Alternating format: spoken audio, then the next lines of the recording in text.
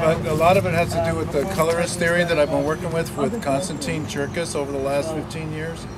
And I'm studying his paintings, and actually he held the model for this in cardboard when I first came up with it at his home in Hollywood. He passed away last year. And he says, how did you come up with this? And I told him all my influences. I told him Kazimir Malevich. I told him we talked more about Russian constructivism. And then I said, Konstantin, and your color palette. You know, and they're understanding your relationships with colors. And it's not only oppositional colors and contrasting colors or analogous colors, but it's the tint and the hues and how tinting and hueing can create another dimension. So I called him the sculptor's painter to me.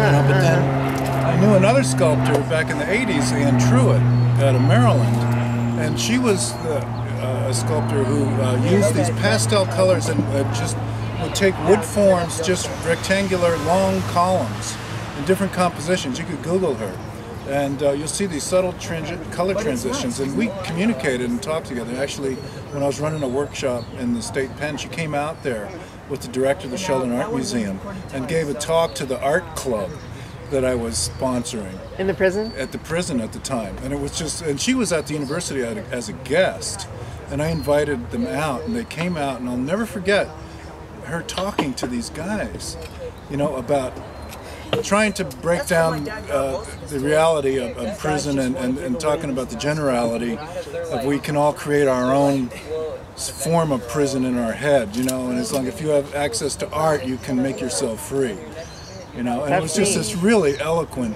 talk. But she was never liked the term minimalist, and she got dubbed as a minimalist. And so we talk about pop culture and the transcendence of what's happened since then over the 60s, 70s, and 80s, and into the postmodern world.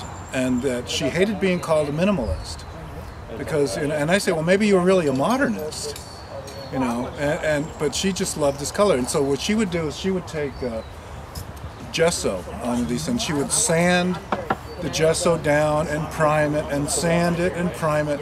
And I'm working on this marine plywood, and I'm filling it, and I'm sanding it, and I'm priming it, and I'm thinking of Anne every time I'm putting another coat on here, and I'm sanding and priming.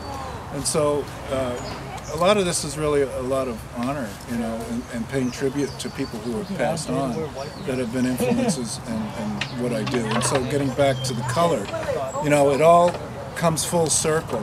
And one of the things I tried to do, like in my earlier public art, is very non-objective. And I started getting more and more into the figure. And so this is my way of addressing the figure in a constructivist format. And then coming up with this, you know, this modular system really could be expanded. It could be expanded and lengthened, and it could be broken up, it can be grouped, it can be rearranged into different compositions. And one of my first thoughts was, oh, this would be a great border fence. You know? I was just thinking that. You know, and that was an idea that ran through my head. But then the whole concept of aspirations to transpersonal psychology and being in the work that I do and being associated with the Winston School and the work that we do and understanding how people relate to other people, and it's about that relationship and how different colors can be different frequencies. It's not about race, it's about emotion. You know, it's just a statement on how we commingle. You know. And on the other side is even more stark contrasting. There's a red, there's, you know, against the green. So I wanted to have that striking. There's a lot of harmonious forms where some form are stepping forward, some forms are receding. One opposing negative form will complete the figure, you know, in relation to the positive form, like on this side. Which way does this go down? And what it does is the red side out.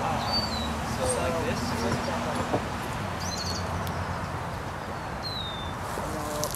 Put that one on. Okay, speak it to me. Yeah, go up.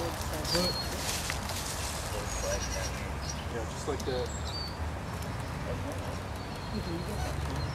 Okay, hold on to it.